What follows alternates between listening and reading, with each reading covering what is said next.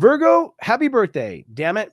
I know it's been a tough birthday. There's a lot of change going on, but you're going to be so happy when you're done with this transformation. Just suck it up, hold in the breath, and go through the transformation.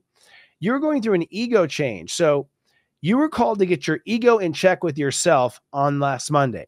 So in other words, your ego better treat you as if it loves you. Your ego better not throw you under the bus, better not punish you, better not make it harder, make you do the hard way, better not give up because you're just flustered and you run away, which Virgos do. They'll just ghost you and go away because they're overwhelmed with the data sometimes.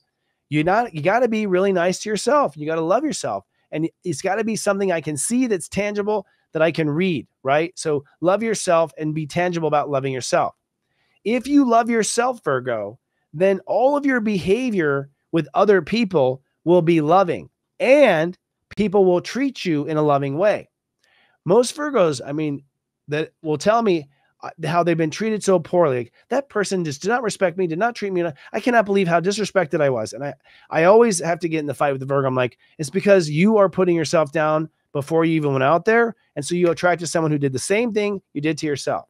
So that is hyper aware right now. If you're having anyone treating you poorly right now, Virgo, it's because you're not treating yourself well on the inside. The law of attraction energy is super powerful. Now, the square to Jupiter has to do with your career and legacy. And so the problem here is you may be running on some sort of a career idea. You might have gotten the bug of some great idea come around June when Jupiter went into Gemini, and you're just like crazy and ready to finance it and just rocking and rolling. And as the sun squares on Thursday, you may realize, this is a good idea, but I don't really want to do it. I don't want to do the work. I don't want to mow a lawn. I don't want to do this. You didn't really, your mind didn't ask your heart, does it love doing it? A lot of people sign up for stuff that's like a good idea, like, oh my God, I want to be a plastic surgeon. Well, wait till your fingers are in someone's guts or whatever, and then ask yourself, is this fun, right? Like, sometimes you have to do it to know if you love it. So I think Virgos will have some wake-up calls, and that they'll realize they've been putting things out there for them to do that they don't really want to do when they actually look at what the work is involved or the details. The other opposition that happens is Saturn, of course, in Pisces at 16 degrees, which means your ego has to want to be in the relationship, and in the relationship, you cannot lose yourself.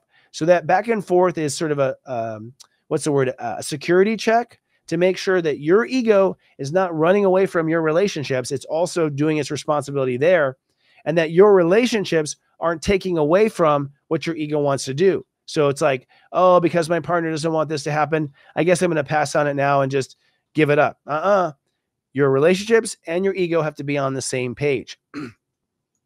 And then Venus was about self-worth last week, calling for Virgos to really open up and take a good look at how much they love themselves and how much they value themselves, right? So if you got sick and you didn't get up and take yourself to the doctor, you didn't value yourself.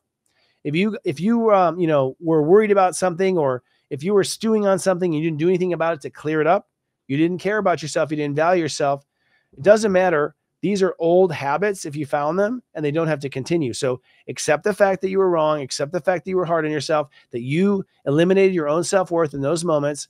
And if you do, Venus moving on to the next degrees is going to put you in a position to really start collecting abundance and money.